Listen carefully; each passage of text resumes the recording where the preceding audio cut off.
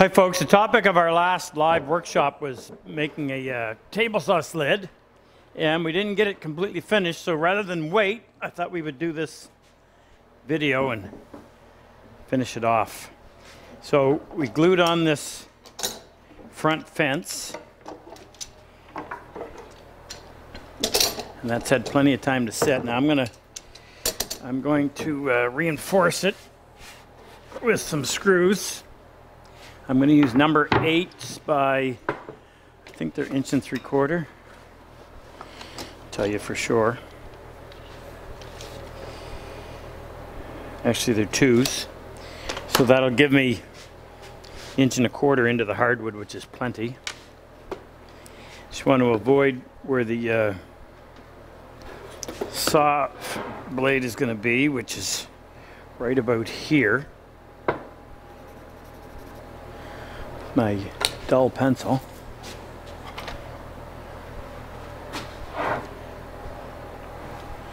Right about here. So I'll go right here, and here, and here. Keep this one over here, keep this one over here. And then about every 3.5, 4 inches. Probably overkill, but make sure you countersink those heads so you don't end up scratching your table saw top.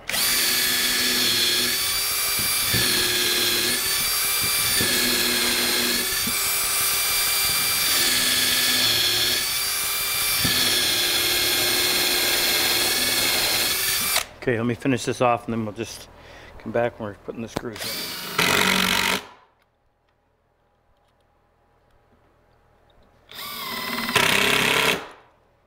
Okay. Now, remember, this is going to get cut in half as soon as we use it. So this piece on the back side, made out of pine, but it'll give us lots of support. Not critical that it be lined up in any particular way, but I do want lots of glue on both surfaces.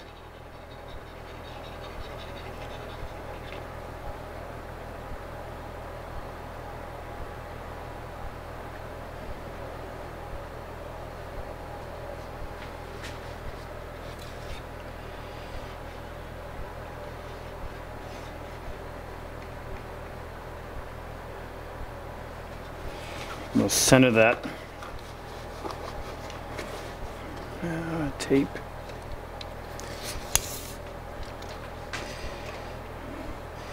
Nine. So right there. Now, you can put a couple of clamps on that.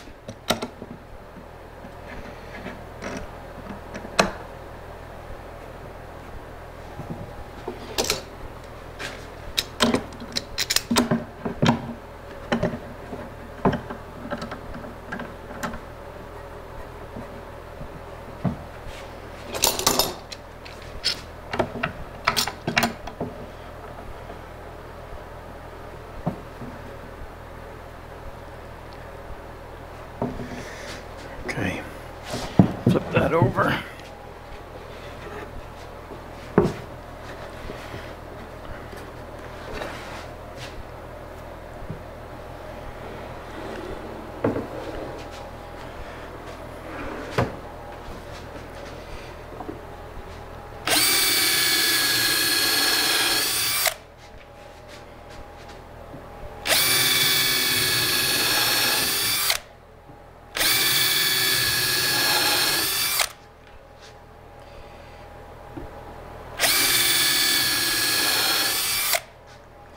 And the blade is right there, so I'll get either side.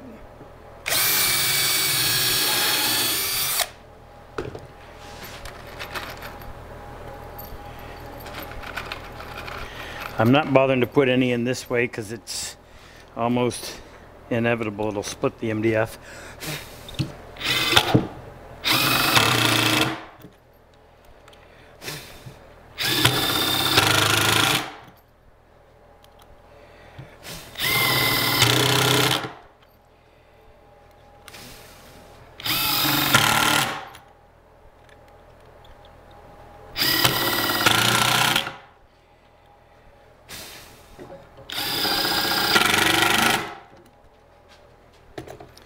Okay, take the clamps off. Now, neatness counts. I left saw marks on that bottom edge accidentally. So I'll just take my shoulder plane.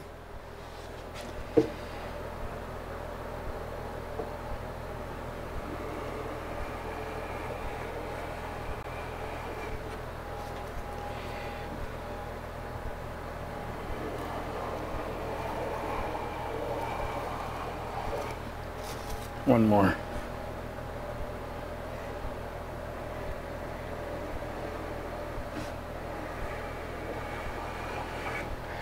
There, for what it took. I'm just going to cut a quick chamfer on that bottom edge.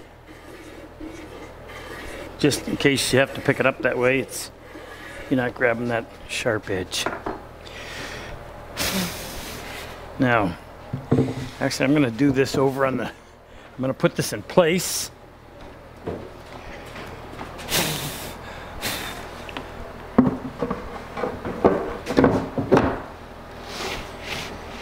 Now we'll put our piece of plywood on there that's going to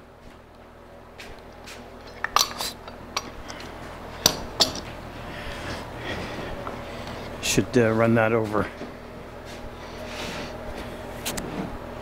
So there's our blade. Put that same spot.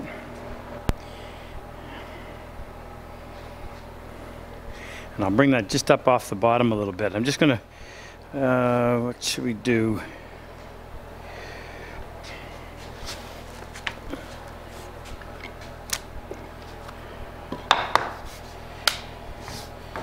Just so that it's not resting on the bottom and creating any drag.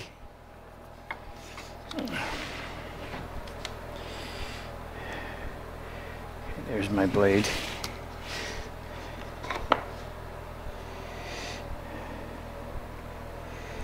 Put a mark right there. So I'll route this edge, this edge, this edge, this edge, this edge, down to here on that edge and down to there on that edge. That same little quarter round, not quarter round, chamfer bit, just enough to take that sharpness off.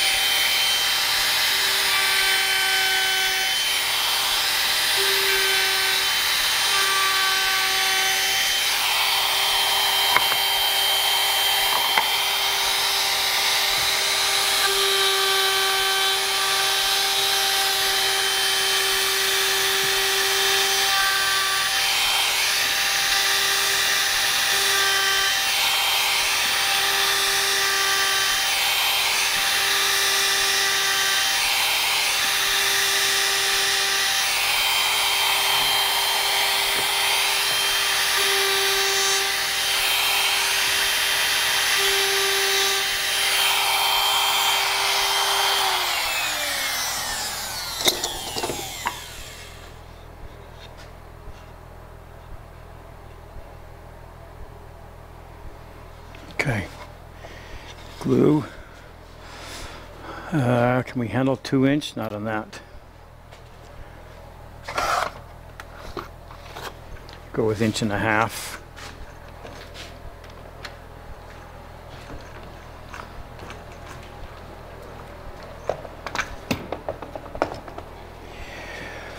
I didn't want this too big because then it gets in the way when you're trying to hold small pieces, but it has to be tall enough and stable. That's why plywood, not a piece of solid wood, to hold everything together. So you'll end up having just this piece and that strip up above the height of the blade over back there that's tying the whole thing together. I need to grab a couple clamps.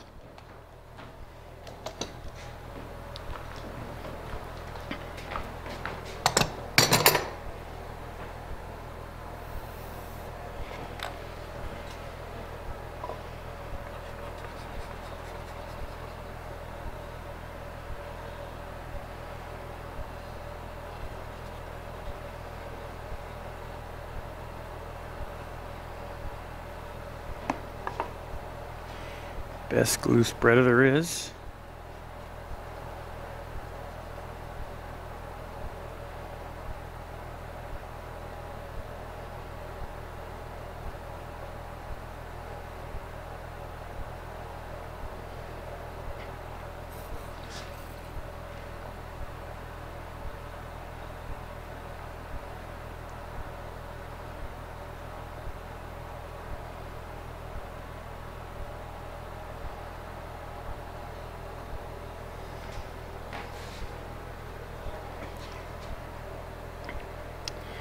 Should measure that and get it centered. 11, so 5.5.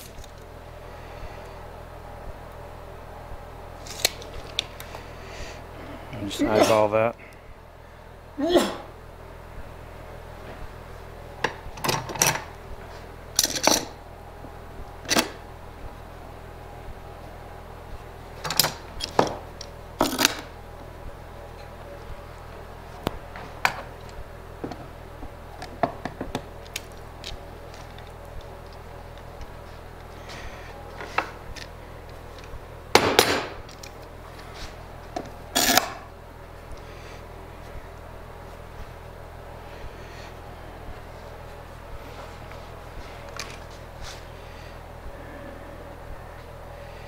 Yeah, if we stay short, actually better not. I don't want to end up blowing through. All right, give me a minute. I'm just going to go in, adjust this so it's not so deep, and then we'll put 1, 2, 3, 4, 5, 6, 7, 8 screws on there to hold it.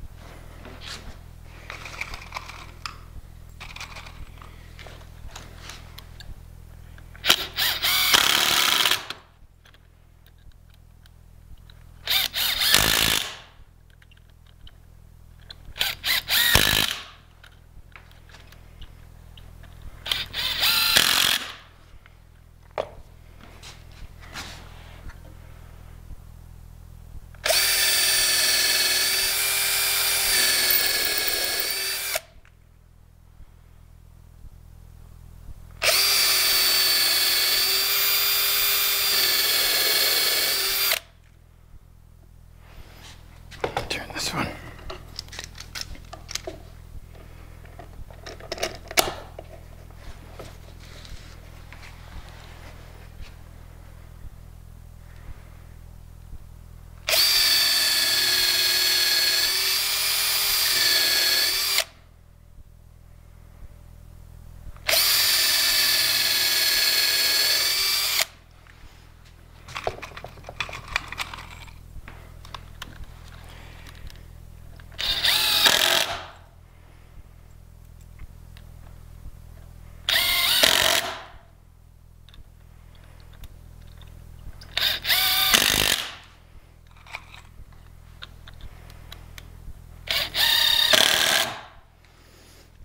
Okay, now I'm going to give that a little bit of time to dry, and then the next thing we need to do is go in and adjust with a scraper. I'll show you how to do that. Those runners, so that there's no drag. We don't want any slop, but we don't want any drag. And I'll show you what I mean. Just a couple of places where it catches, but they'll actually show marks on the runners, and we can go in there with a scraper and just fine tune that so that it slides nicely. Don't want any resistance at all. It just makes it too awkward when you're having to push against that resistance, and then finally you push hard enough that it lets go, and you're zipping through your piece, and you may cause a little bit of tear out. All right, we'll give that 20 minutes to set up, and then we'll go ahead and finish this off. All right, I'm just going to use a chisel as a scraper. Now I've got some glue to get rid of. If you're wondering what those big burn marks and you didn't see the episode, I hadn't given the glue enough time to dry, and these rails came off, or came loose, so we had to screw them in from the other side, and I wanted to make sure I had lots of screw in the wood, so I came all the way through with a longer than needed screw, and we just used the angle grinder to flush it off. Not pretty, but if I can think of something to do with them, I will. Okay, so I'm going to take the handle off of this. One of the advantages of these IBC chisels. This is the back. Put that in place and just run it back and forth.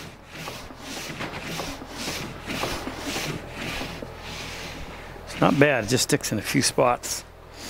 So we flip that over. It's probably good that I used that Osage orange because it stands out really good. You can see marks like that. Now that's actually a saw burn.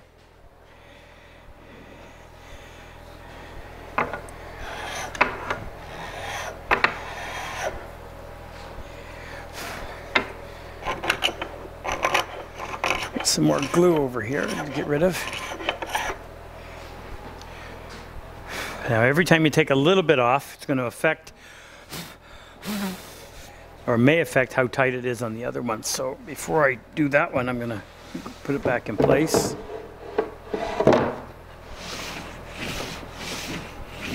So when I push that through, it just gets sticky right there.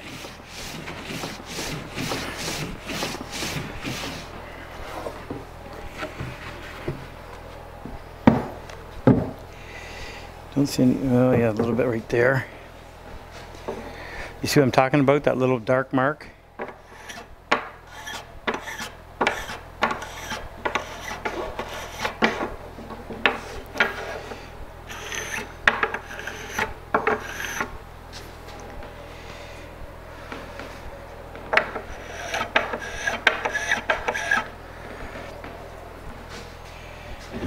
Just because this one is fairly big, I'm going to go in here and take a little bit of it off.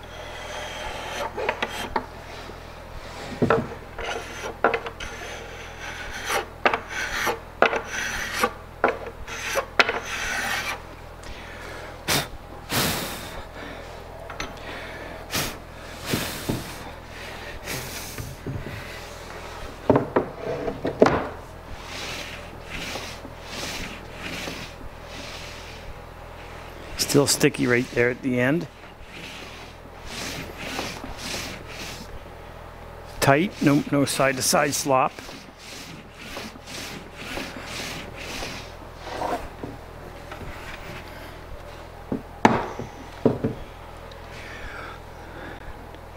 A little bit right there.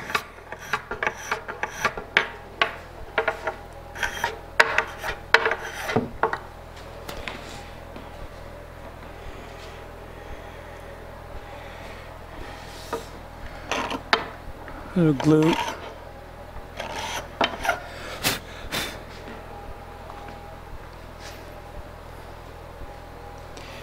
A little bit right there.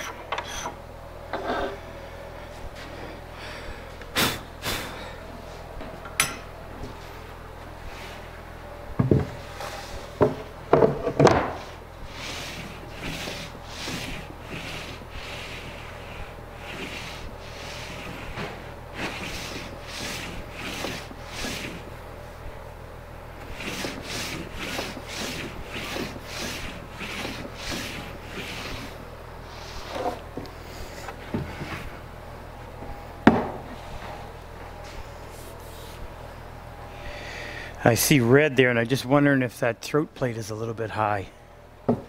Obviously it has to be in order for it to be picking up paint.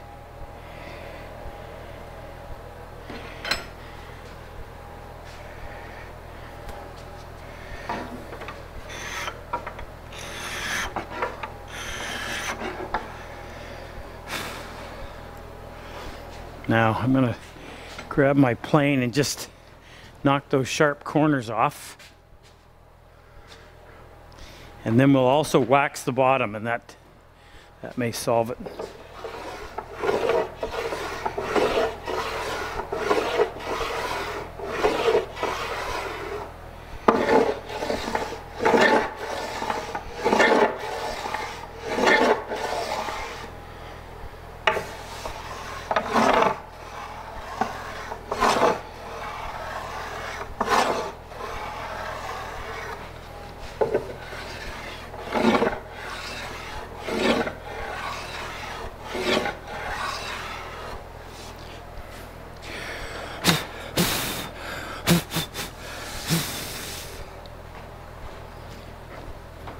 Just going to use a paste wax.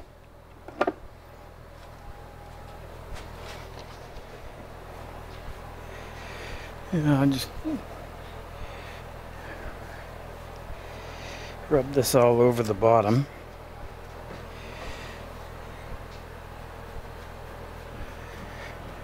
Just happened to come out of the can like this. It normally is more of a paste, but it's maybe a bit dried out. The other thing I'm going to do too is I'm going to cut that little chamfer all the way around too, just so you don't have those sharp corners that get beat up real easy. And to make it easier to handle, I had just a finger hole in the last one, and it made it a lot easier to carry.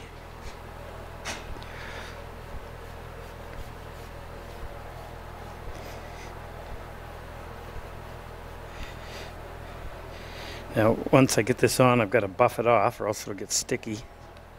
But I want to get right in these side of these rails.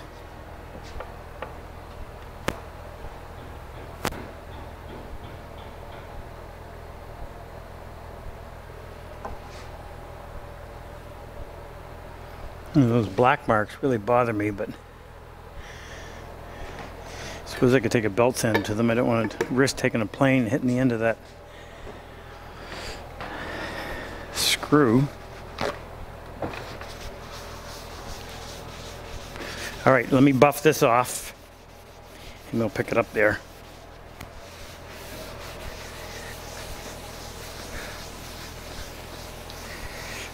Okay, that's clean enough.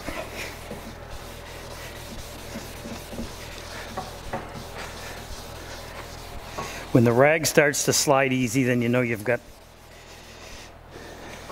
the excess material off.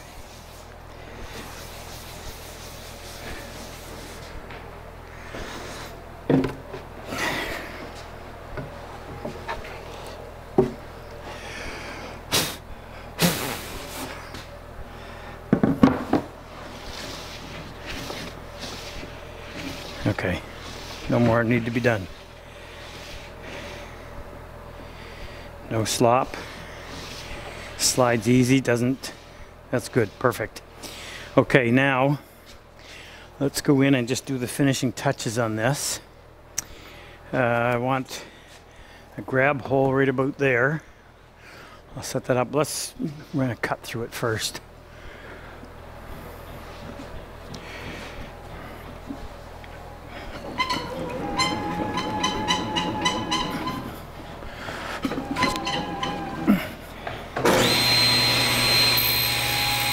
Sure hope I knew where those screws were.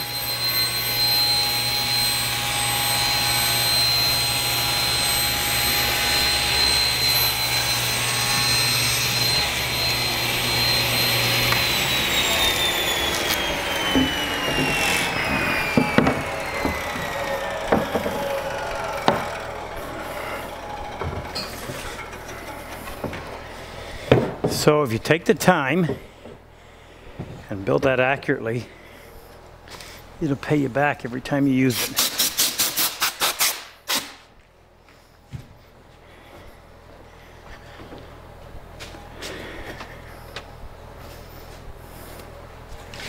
Like I said, this is just to protect those otherwise sharp corners. Need some power.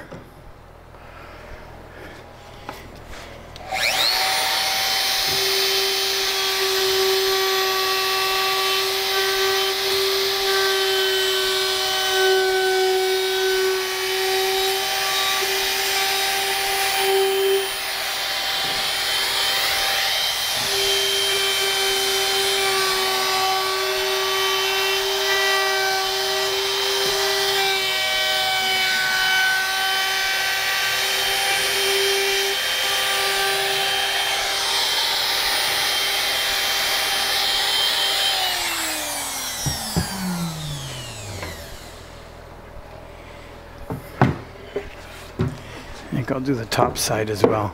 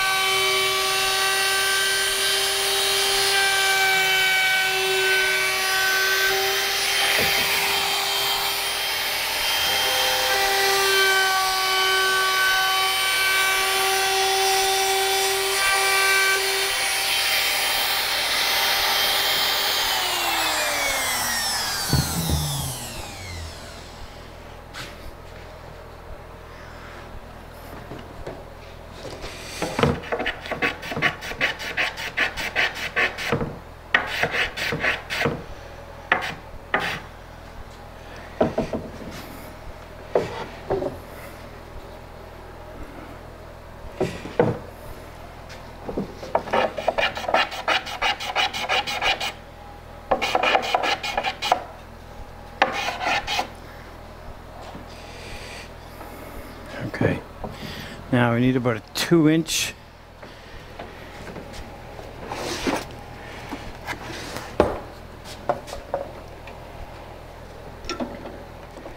okay, get the balance point right about here.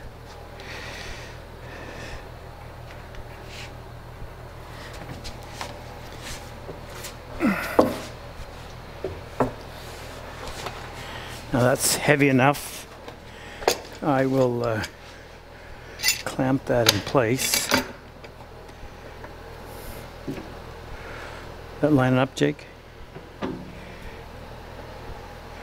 There.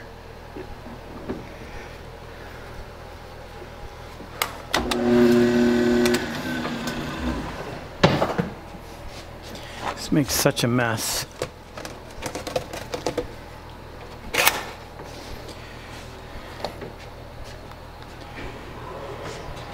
I got another clamp there. May as well use it.